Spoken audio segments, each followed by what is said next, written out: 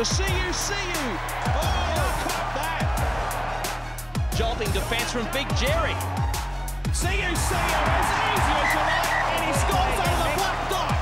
Over the 20-metre line and looking for a support. Now Seuseu going forward, looking to offload. Did offload. Seuseu on the inside. Gets it back to Stacey Jones. Oh, he's gone straight through. Big Jerry with the pass and a try to Mark Turkey. Now Monty Betham. Got the arms free. Ball back inside to Seuseu, who scored the try. Back to Seuseu. Big Jerry goes long and hard. He's a bulldozer. Jess, you watch that. What memories does that bring back, or how does it make you feel?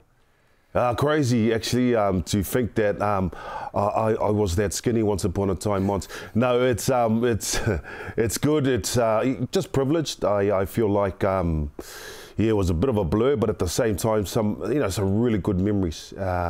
Playing in the jersey, the friendships that were made, and some of the journeys that we went on as teams over the years. When you get to pull on the jersey, it's just that the guys around you would be proud that, hey, yeah, you did your job and contributed to what our overall goal was. And yeah, it just represented the peeps, the family, South Auckland, and more importantly, God and the Christian community. Domestically, 95, 96, Lion Red Cup, and measure up you did, bro. Player of the Year, outstanding. Talk to me about that, because when you came to the Warriors Club, was it accidental rugby league career, or was it something you always planned for? A massive accident, I think, once when I look back. Because beginning of '95, I was 20 and I was turning 21 that year, and I thought I just want to go back to Mangere East Hawks and win the 21s again, with my mates. And so that was the whole beginning of the year kind of a drive thing. And so yeah, it was the grand final. We just beaten Waitakere Rangers. And it was Carlo Park, 1996, and September 40 would have been. And then big old happy Frank, he come up to me and he says, hey, I'm coaching reserves next year. I'd like you to be part of my team. And I remember seeing the smile and then the stomach and then the man that was happy Frank. So he was the first one that gave us an opportunity to come and join the club. So it was freaky that by October, the very next year, 1996, there I was signing a contract and being introduced around the team. It was the off season, and I remember seeing Steve Kearney there, and part of me was like, wait, there's Steve Kearney, like, oh, inside there, but you just try and act cool way and just waltz up and say, hey, how's it going, those ones. But yeah, so it was a bit of an accidental trip into the high performance space, but one that I'm very thankful for, and obviously a lot of people to thank along the way that helped me to get there and sort of push me along. So always thankful, Monts, for the experience there was professional rugby league. 1998, signed a full-time contract. I was there in 1997, my first year as one of the protected juniors. I saw you around the place, but it wasn't until 98 that you were full-time. But talk to me about signing full-time and then being around some of these guys that used to be on the wall, mate. Oh, you don't strike me as a poster guy, Nah, it was funny, Mond. We went from getting $100 a week at Counties Manukau for the win, and then they said, oh, we're going to sign you, and here's $15,000 to sign on as a reserve grade player, and another $5,000 if you play first grade. And I'm thinking, oh, okay, sweet. In my mind, I go, oh, right, okay, so yeah, and if I play more games, they said, yeah, we'll give you $2,000 for a win, another $1,000 just for making an appearance after that. And I was thinking, man, the money. No, I thought, wow, this is cool, and so that changed, and then. Yeah, and so I managed to debut against the Western Reds, I think it was. The debut was funny because you're excited and you just want to hit the ball up. So I hit the ball up, when I come off the bench, right? And so I'm hitting the ball up. I said, yeah, hit me the ball. As I catch the ball, I turn and there's Mark Geyer right in front of me. And I'm like, oh, she's Mark Geyer, State of Origin prop. So anyway, I thought, what the heck? So man, there's an all massive collision, And then, you sort of lose it for like a split second. And then you come back to, and then, hey, there's Mark Geyer on the ground. So I was like, oh, sweet. Maybe I might do all right in this game. So and then after that, they said, hey, why don't you come join us full-time, 98. I think the first offer was like a 100K package, but you earned most of it. I think it was a 60K base anyway. So, you know, that was kind of life-changing in a way, eh? You go from a student loan and eating noodles and toast to getting by with your mates, bit of Thai two bowls of noodles and four toast. And a bit of tomato sauce and cheese on the toast. Yeah, no, so it was kind of neat that way in terms of the opportunity. And I suppose that's the reason why the club was made, so that, you know, we could stay home and play rugby league and I suppose get a little bit of a reward for it. So, again, oh man, 98. I'm looking around the changing room going, man, I'm in the team with like the Kiwis, because basically it was like the Kiwis team. You had Kevin Edel, you had Tia Ropati, Matthew Ridge was in the team, Sean Hoppy, you know, and then the forward pack you had Quinton Pongia, Tyrone Smith come across, you know, because that Super League war was on, eh? And so the boys were all cashed up.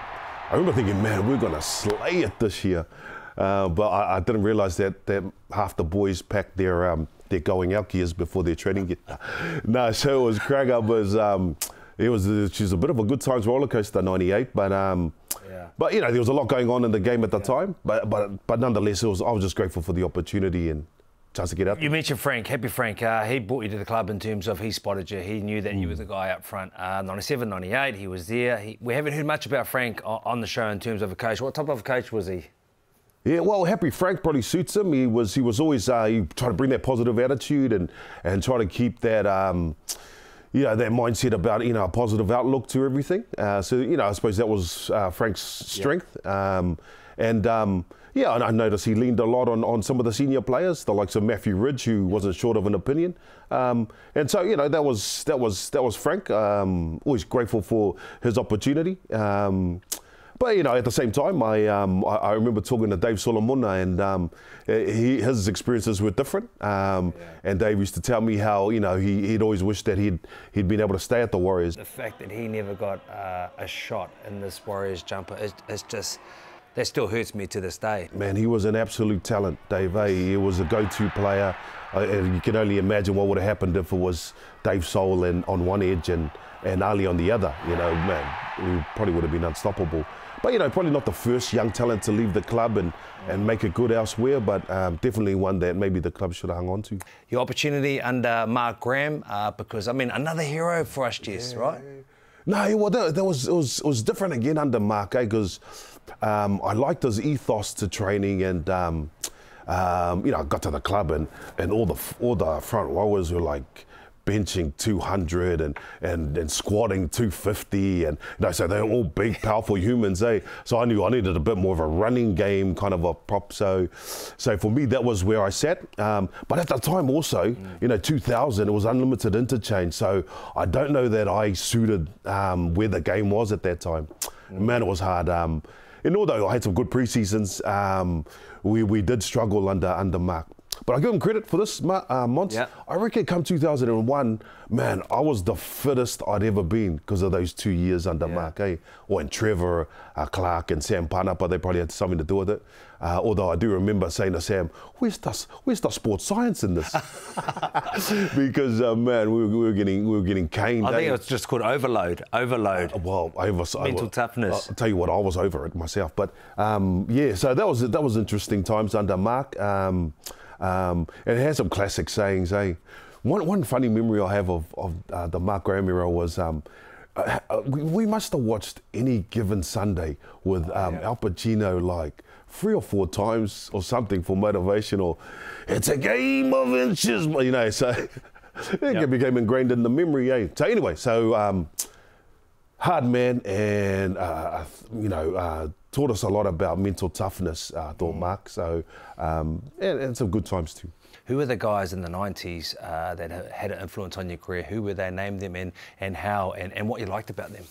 Yeah, well, you know, Quinton Pongia, the late Quinton Pongia, he was the first one, because I remember watching him play for Canberra, you know, and he stood out, he was that guy, you know, when you watch a game, you're like, oh, fuck, who's that guy? So then when he arrived at the club in 98, he was cool too, because he sort of took me under his wing and said, look, he used to always preface it like, I hate these Aussies. This is what we're going to do. You know, and so he had that kind of mentality, you know, and then... You know, Jerry, nothing's changed because I played a game back with Q probably maybe 6-7 years ago. Yeah. Same speech. Still hated people. Loved them off the field, but in terms of being an opponent against them and him potentially taking something from you, mate, it was the same. But what a joy to play on the same side with, you know. He was amazing. Oh, he was. Man, I really admired Q for just for giving us the knowledge. But then guys like Joe Vangana, you know, Joe, he was the guy at the time, you know. He was getting all the headlines and that. But what I admired about Joe was, you know, because, you know, would line up with some of the Aussie props and man, they really guarded their positions, you know. Yeah. They were really jealous to compete with you, even at training. But I found Joe good because Joe would go, hey, how about you try this? Or, you know, if you do this that way, then, you know, you'll find this a little bit easier. So, you know, I always respected Joe for, you know, for allowing us to have that kind of relationship. And then finally, the last one is The Rock, Terry Hermanson. He was the one in the Mark Graham era. Because Terry couldn't run, because he had the bad knees. I shouldn't laugh, but yeah, he didn't. Yeah, but he did those massive as 110 kg power cleans and... yeah, and he was the same. He'll be like, this is how you dominate, this is how you own the middle of the field. And so, you know, he was cool like that too. So, you know, some names here, but again, you know, I didn't do it on myself. A lot of guys here, leaders that helped me along the way. Well, you've come out and said some of the Aussie guys who wouldn't give you some help. So you're going to have to name a couple of them now. And we mean that with all due respect. Yeah, well, you know, there's no, I can't do it. I can't. Jerry Seuseu. You ask any former player, and they'll have the names for you. Daniel Anderson was on the show, and as we know, over the years, we always have a running joke within the team. Oh, that's your dad, or your Ando's son. But I didn't realise that Ando picked you when he was on the show the other day as one of his most valuable ever. I didn't realise you were a son of his, Jess. Monty, you know, it's amazing how it must be the reach of your show. I keep getting all these tweets and texts about and snippets of him saying that, and because I actually missed the show live, and I appreciate that about Daniel. He was by far the best coach that I had, technically, and I think and my style of play suited his game plan as well. So I think it was a nice fit naturally, because after 2000 and the unlimited interchange, 2001, it was almost like if you landed on your front, you had all the rights in terms of the play the ball. And so, you know, I happened to, it happened to suit my play down to a T. And so, you know, I thrived under that. And he was funny, Ando, you know, obviously he had a blow up in him and probably could have used an emotional regulator, Ando, but I thrived under him. And he was an interesting guy because he'd come up to me and he'll do those psychology. I look back now and I see, oh, it was actually quite strategic of him, mate. Yeah. He'll be like, hey, that guy there, State of Origin prop. He goes, mate, you're way better than him. You know, he'll do those ones. And he'll be like, oh, this guy's online for the Kiwis, but man, look at his stats last week. He's terrible. You win this game. If you win this battle, we'll win the game. He'll be doing those ones to me. When you think about the prop rotation that we had, you know, there was a number of you guys playing so well because what you guys would do up front really made a difference for our side. I think it was a bit of, it was just the team, Mont? Because you try and do a tip sheet on that team and man, there were threats everywhere, you know. Was it the left edge or was it Logan's side with Henry down there? Was it the fullback? Was it the middles? You know, you sort of had to watch the whole team. Can you just tell people what a tip sheet is and how often you'd use it? Yeah, so every game you prepare like notes on the opposition. Hey, here are their main dangers. This is where they bring all their strike, you know. You might have 3 or 4 pointers, but that's what I'm saying about our team at that time. Man, everyone was a threat, hey, you know, especially that left edge. But I like playing with Tukes. Tukes was a kind of guy, he was hard to turn, and put a lot of volume on the field, so it was very easy to get organised. And then the likes of yourself and PJ Marsh meant that we were very organised in the middle lane, you know, and we were always a threat there. So, you know, the fact that Stacey was playing at the time was massive, because he was just threats everywhere, you know. You had to watch his, all the inside, you know, and so Stace was a constant, and, you know, always thankful for Stace, because he should have been Player of the Year in 2001, if truth be told. So, yeah, so good time. How many years you get it? No, I got nominated by the boys in 2001, but hands down, come on. We watch all the tapes, only because they probably took it for granted. You're a humble man, Jerry Seuseu. You're a humble man. What was your mindset when you crossed that white line, and what were you doing off the field? And, you know, everyone thinks props is all about force and brutality, but obviously it was later on in life when I realised, geez, you're a very bright man, and you're doing a lot on your own performance and enhancing that. So what made you so special, Jerry?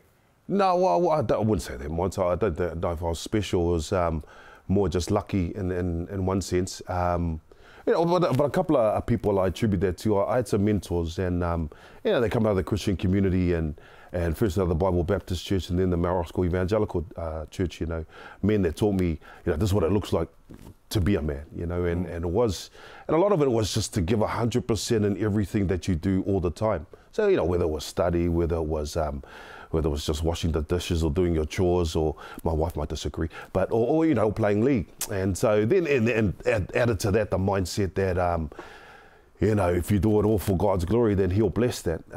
You know, that was the principle. You go out there and you just lay your life on the line, you know, every single time. Can I say, when you say, you know, you mentioned God-like and you mentioned life on the line, man, it was like on occasion playing with a caveman. Barbaric, making noises that I didn't realise were part of the game of rugby league. But it was great to watch you, mate. You were getting into it and you were throwing your body into it, and you had an intensity and an aggression level in you that you would never show off the field. You're just a humble man. So the mindset when you crossed that line, what was going on? Because when you switched, man, you were one dangerous man. No, that's right, mate. Well, that's the point, eh? Like, when you cross that white line, we know it's on now, eh? It's game on. It's time to go to war, as we used to say, eh? You know, and so, you know, that was the mentality. Different coaches had different triggers too, you know. There was the dog mentality, you know, you're going to be like a ravenous dog. You're just going to go out there, rip and tear everything. That was, you know, that kind of mindset in terms of the approach to the game. And so, you know, we took that on board and tried as best as we could, really, just for our team and for the coach. But you know, and plus, you know, being from Whanganui and from Tangaroa College, you know, there's part of that in the genetics, eh? I'm saying, you know, when you go to a school and you're in fights from 3rd form to 7th form, you know, it puts you in good stead in terms of the contest. You know, I grew up in South Auckland, the son of a widow, so you know, you're resilient in many ways. So. And, you know, going to Tangaroa College, you play 50 on 50 bull rush, you know, 1 out. So, you know, it was sort of in the DNA, just liking the thrill of rugby league and wanting to bash one, you know, so, you know, just compete with other guys that were keen on rugby league as well. So once we cross the line, you know why you're here, and I know why we're here. So, you know, let's just get it on and see who's you know, as they say, so I want to see whose lokal's greater, you know, and so I enjoyed that element of the contest, and then actually Ando helped us out a bit in terms of, hey, how about you use your feet and punch through some of the gaps rather than trying to run through and over people. Okay, your best teammates, for whatever reason, name them and why. Ali was a good teammate because he was my roommate constantly for a big chunk of the time I was at the Warriors. I don't know why they put us together, but I think I was supposed to watch his snack food intake, but ended up joining him, and we started a euchre club, and so, you know, we were playing cards instead of drinking. See, obviously Joe, like I say, for the obvious reasons, Joe was up there. He was the go-to guy, but, you know, he was a real cool teammate. Who were the pests, Jess? Who were the pests? Pests. Remember Nat Wood? Nat Wood was a real prankster, and man, he did some funny ass stuff. He break into people's houses and there, turn off lights and turn on showers. Dare I say it, Owen had this funny, he was a bit of a prankster, eh? Let's just say everyone had a hotel room and a bathroom, and Owen was never using his one. So, you know, it's, you know, those kind of guys are characters. Now, we mentioned your dad, Daniel Anderson, before, having you as one of his favourite props of all time. I want to know who your favourite prop rotation would be. So you're coaching this one, so you've got 4 props, and it's not just your era. It could be with all the eras that you have seen through the Warrior tenure. Wow, that's a big question, Mons. That's probably too massive. I'd preface it by saying it depends on what era and what rules we're playing by. because man, the shoulder charge was something that I. And I already know who you're talking about when you say that. Yeah. So Benny Matz. Exactly. So Benny Matz would have to be there. Is he a second rower or prop? I don't know. You decide, Mods. But well, it's now your turn to decide. In their prime. In their prime. Oh, come on, too many questions, Jess. Just no, because I'm thinking, do you pick Quinton Pongia because he's just ferocious, or do you go with Joe Vangana because he basically can run through any forward? So that's game. two more. Two more. Man, who we got? Who are the other options? Well, there's Steve Price and Ruben Wiki, so they've got runs on the board, so you'd have to go with them. Okay, so you went with all the old guys. All good. But mind you, I'd have to try and fit Ficker in there somewhere. Because there's a guy that could score from literally anywhere.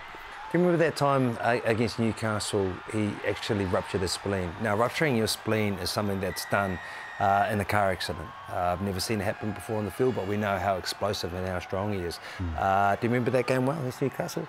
Now at Smart Stadium? What I remember was afterwards, and he obviously had to come off the field, and he's like, "Going to be all right?" And he goes, "Yeah, I was just going to go home and sleep it off. I'll be all right." Yeah. And then we had that whole big thing come out that day. He's in hospital and he's not doing too well. And I was like, "Oh wow." The amount of guys he ran over that day too was amazing. But the fact that he did that to the team that ultimately won the grand final, that speaks volumes to just how powerful Ficker was. There'll probably never be another kid like him, 18, coming into grade and just owning some of the prop forwards that were in grade at the time. Jerry, you're still part of the club. Is it something you love to do, especially being a guy who's contributed on the field, already off the field in many positions as a manager, as a welfare officer? Is that something you think you'll do for a long period of time? It's a little bit like the league career, Monty. You sort of just try and be useful, and before you know it, the years and the calendar years are ticking. Now I'm a granddad, and I'm thinking, oh, can I do this? And how much longer can I? But I'll do it as long as I'm useful, and as long as the players and the staff feel I can contribute something. Then it's never been about the money. It's just more about trying to make a difference. Jess, once a warrior, always a warrior. When we think about the amount of world-class talent we've had in the propping stocks, you are right up the top, man. So thank you for your time. You're too kind, Monster. Just had a good team and a couple of good dummy halves.